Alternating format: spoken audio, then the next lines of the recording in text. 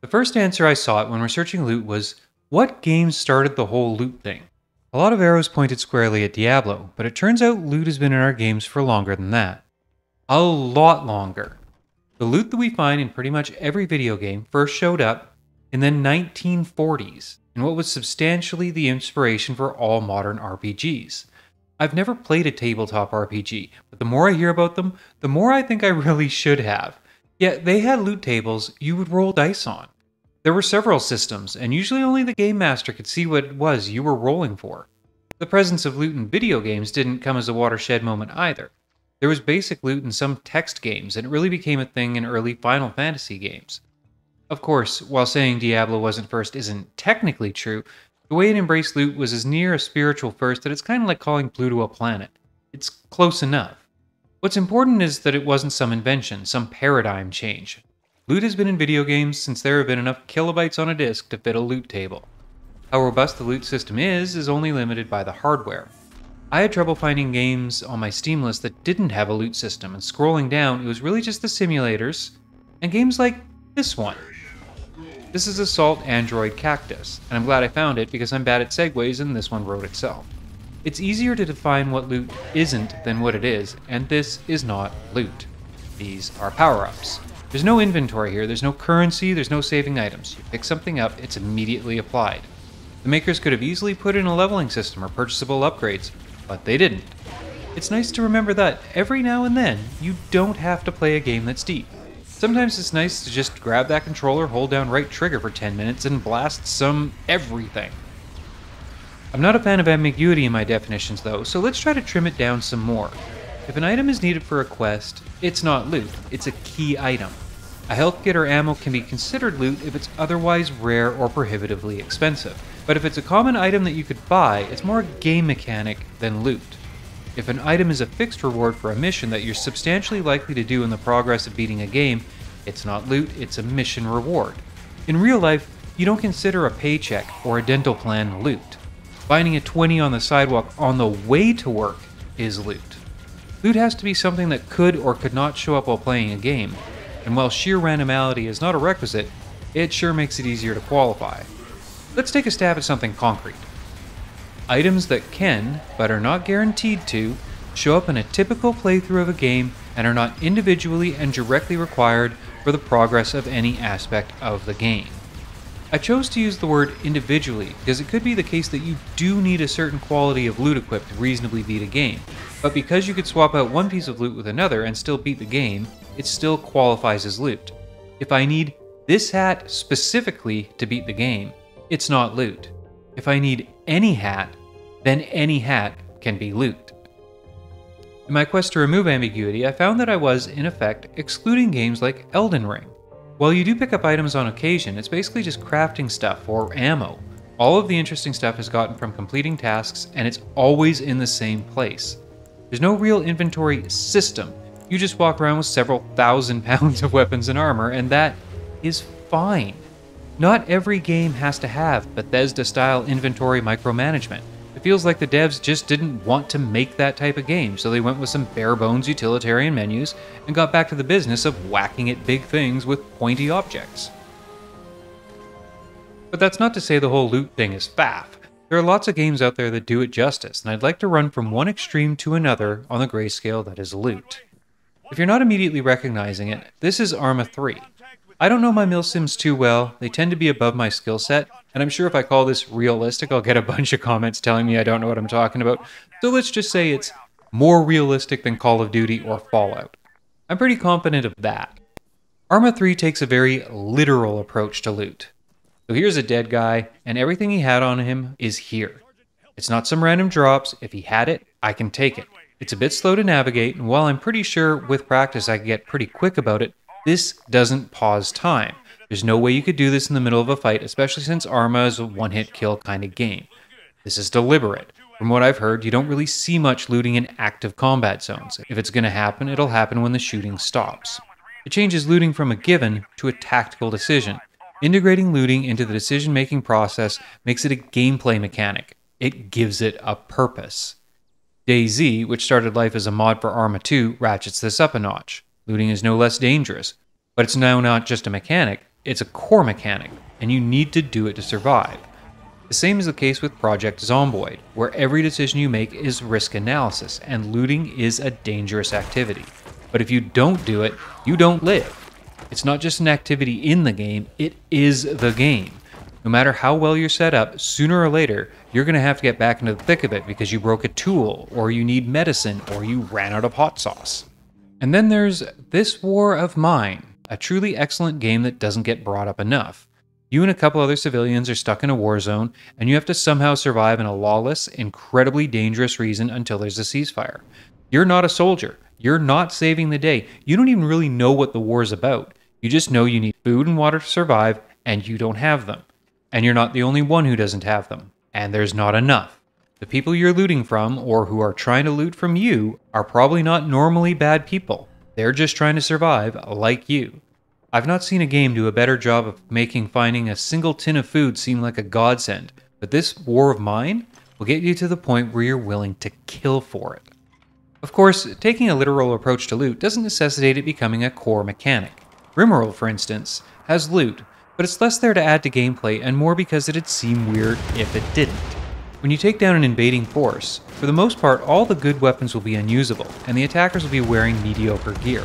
By the time you're done with the attackers, most of their clothes will be tainted. Tainted means someone died in it. Your pawns will suffer a ratty old shirt that's falling apart, but not one that has 2 holes and a lot of blood. The short of it is that it's rare anything you loot won't be trash, so it's less a game mechanic and more a concession to immersion. You can see how close to the fence they were on this decision. While mortars and the like have ammo, bows and machine guns and even grenade launchers don't. Any discussion of loot was always going to overlap with inventory management pretty substantially, because while inventory isn't necessarily loot, loot sure is inventory, and the two need to mesh. Utility alone is not enough for it to work, and before the pitchforks come out, I'm going to be talking about New Vegas' survival, well, hardcore mode, which most of you never finished. Yeah, really. Now, Bethesda games have always been very liberal with their carry capacities, and New Vegas is no exception. A design choice being unrealistic doesn't necessarily ruin a game, and the balance in New Vegas suits the game, because it's just a game, just fine. Where it runs afoul is when they try to bring realism into the question with hardcore mode, and the 20 pounds of survival gear you're now carrying is nothing for your beefcake protagonist. It doesn't really have an effect on the way the game plays out.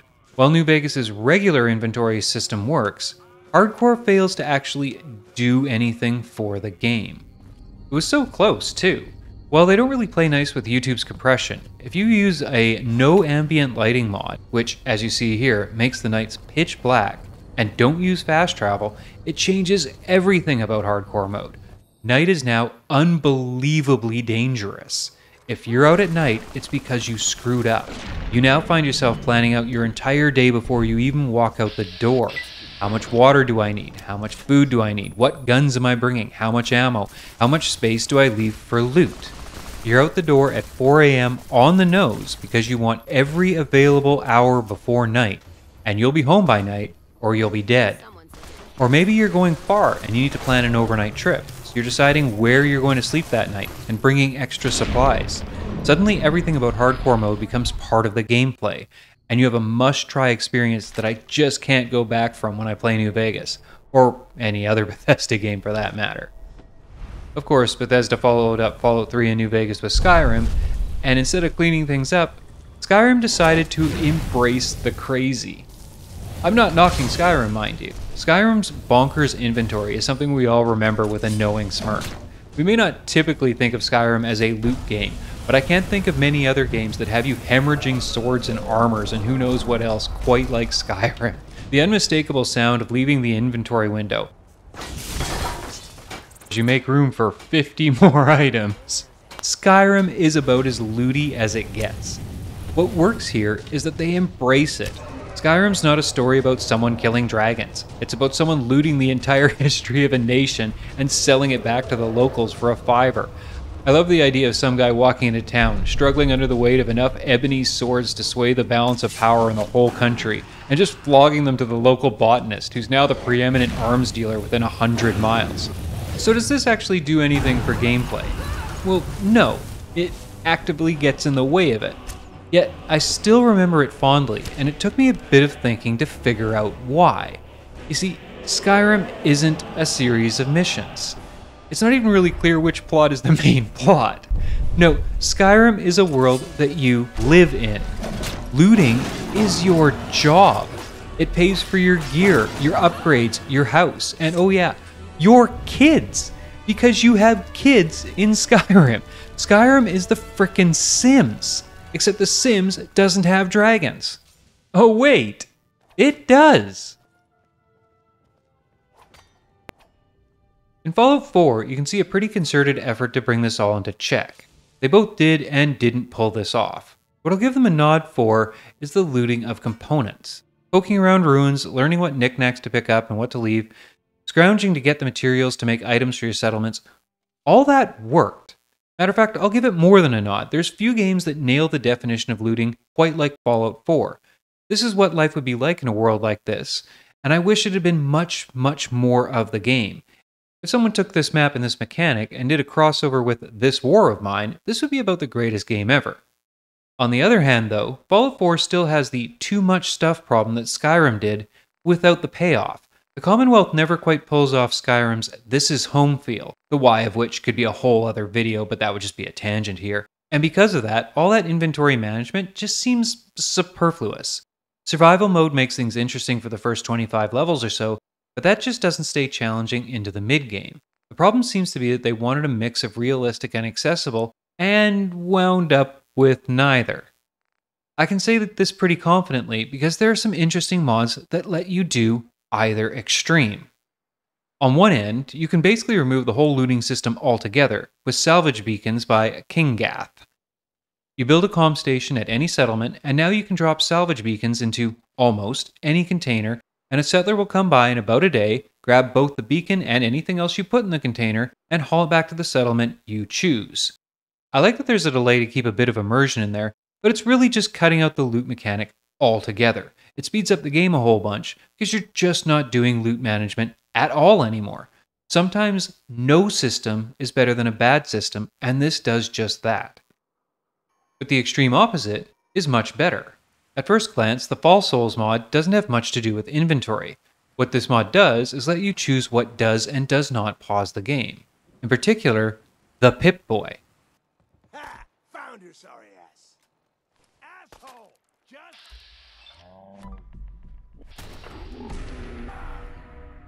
In addition to making loot management something you can't do in combat because you'll get shot, it also means you can't take all day going through it because you'll burn through your food, water, and daylight doing it.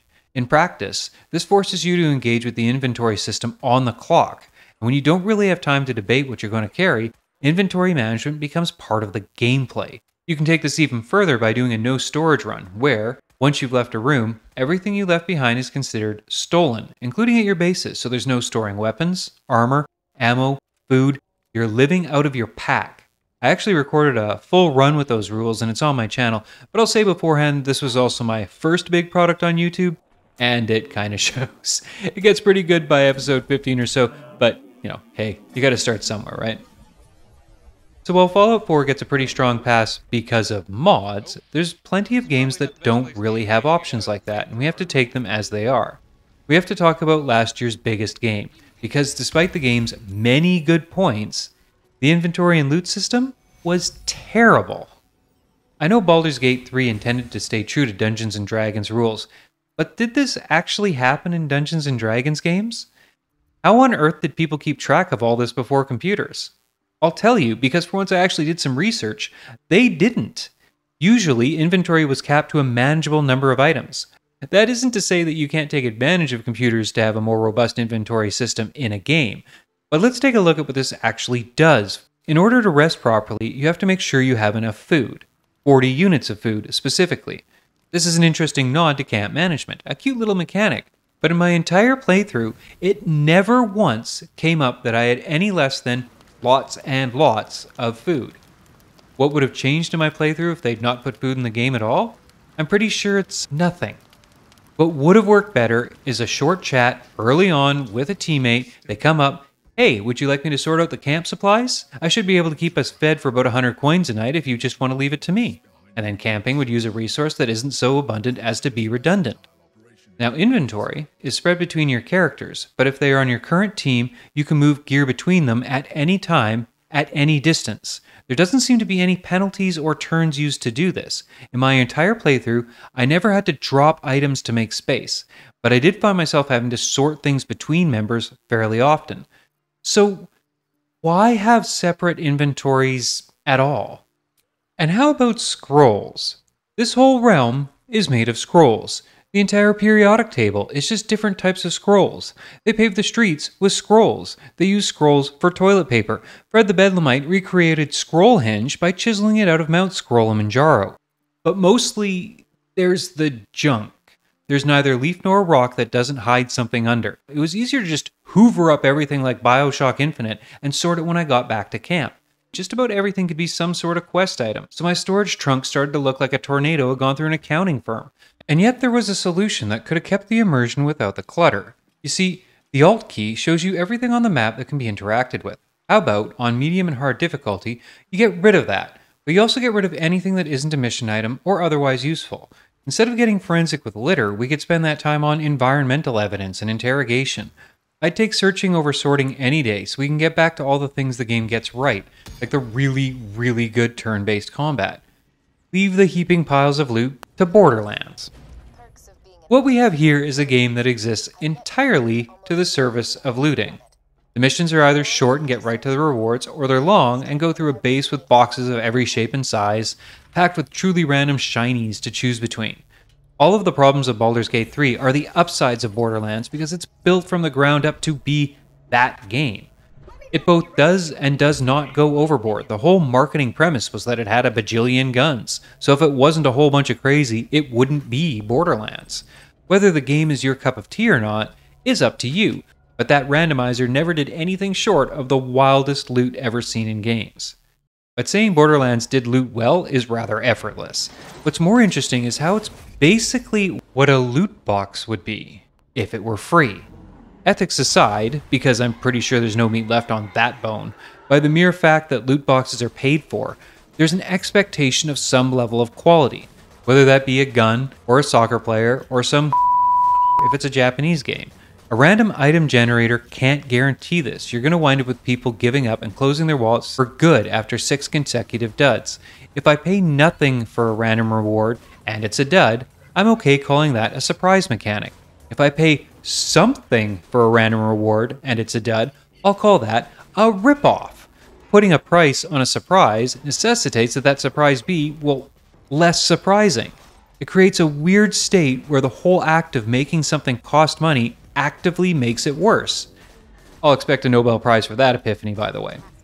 But since the topic of loot boxes is about as done as any, I think I can move beyond its obligatory mention to something more interesting. You don't look well at all. Oh, sweet mother of God! One wave of nostalgia, courtesy of Speeding Offense. If you didn't feel it, this is Vampire the Masquerade Bloodlines. You might have heard of it. I just picked it up and I'm playing it for the first time, and I was shocked by how much this feels like New Vegas. Just 6 years older. Different location, different story, not as deep, sure, but the same air nonetheless. If you've been itching for something like New Vegas and haven't tried this, and can suffer the whole "this game is 20 years old" thing, you need to play this. But I bring it up because it doesn't have any sort of loot system. There's just key items. You have the thing or you don't, and when you no longer need an item, it disappears. Yeah, they had that figured out in 2004. You get new weapons by buying them, or they get dropped in your lap because of plot. And it works just fine. I'm not saying that this system is better, but I am saying it's better for this game.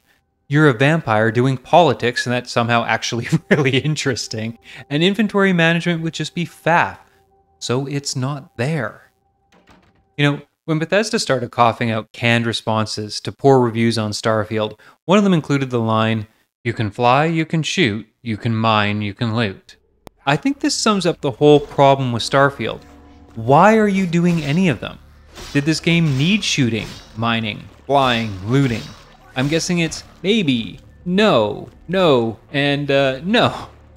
It's like there was never a discussion as to whether these systems should be in the game at all.